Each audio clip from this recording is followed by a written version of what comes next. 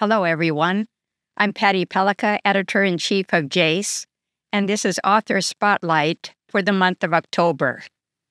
It's my pleasure to be visiting today with Dr. Mark Sherrid, who is the senior and corresponding author of an interesting study about a novel way to unmask obstruction in hypertrophic cardiomyopathy. Welcome, Mark. Thank you for having me. Tell us a little bit about yourself. I'm the director of the Hypertrophic Cardiomyopathy program at NYU Langone and a professor of medicine at the NYU School of Medicine. Before I came to NYU, I was the director of the Echocardiography laboratory at the Roosevelt Hospital, which is now Mount Sinai West. So in my role as the director of the Echo lab there, I saw the HCM patients as they came through, and patients and doctors would ask me how we should treat patients with HCM. And soon before long, I had a practice of hypertrophic cardiomyopathy in New York. And there came a time when NYU asked me to assume leadership of their HCM program, and seemed like a good opportunity because I could continue my interest in echocardiography and read the echoes of the patients who came through our practice. So I first want to mention Daniele Massera, who's the first author on this paper about unmasking obstruction. Daniele is my colleague in the HCM program and an accomplished echocardiographer himself. And I have to say that he did all the work on this paper. And one can appreciate that, with over 250 patients, that this was a monumental effort on his part. Yeah, this is a wonderful study. It's really a novel way of thinking about stress echo and also about a novel approach of unmasking hypertrophic cardiomyopathy. What led you to pursue this postprandial gradient? So first of all, over a third to a half of patients who have obstruction will come complaining that they have trouble after eating a meal, that they can't walk and they have exercise intolerance. And so that's a clue. And I guess that was graphically demonstrated to me once when a patient came to our HCM program, I believe from Texas, and he was a strong and vigorous person and had barely any hypertrophy and certainly no outflow tract obstruction. And I said to him, "I'm sorry you came all the way because we did a stress echo on you and you have no obstruction. I'm not sure why your symptoms are so severe." And he said, "Doc, it only bothers me after I eat. You should stress me after I eat." I said, "That's not part of our protocol. We stress people fasting. That's the way all stress tests are done." He said, "Doc, you're not going to see it.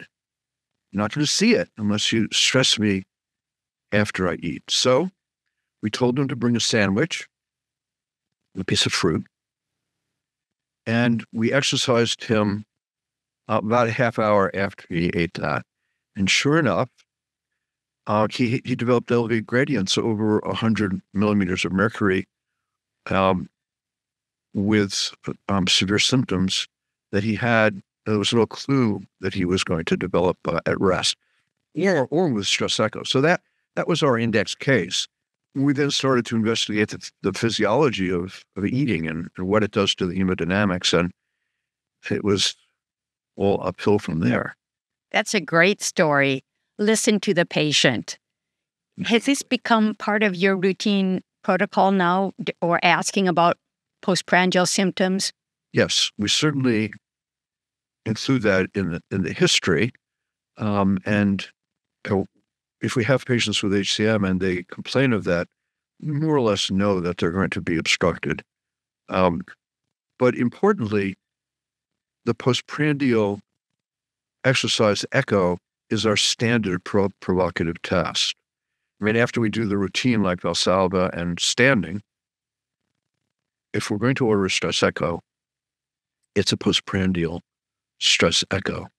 And we even have an order set in our electronic medical record, which we use Epic. And the director of our echo lab, in his wisdom, has instructed a computer change, and we now have an order set. So you can order a conventional stress echo with exercise, or you can order a postprandial exercise echo. And for all of our HCM patients, we order a postprandial exercise stress test. Were you surprised about the frequency of obstruction after eating?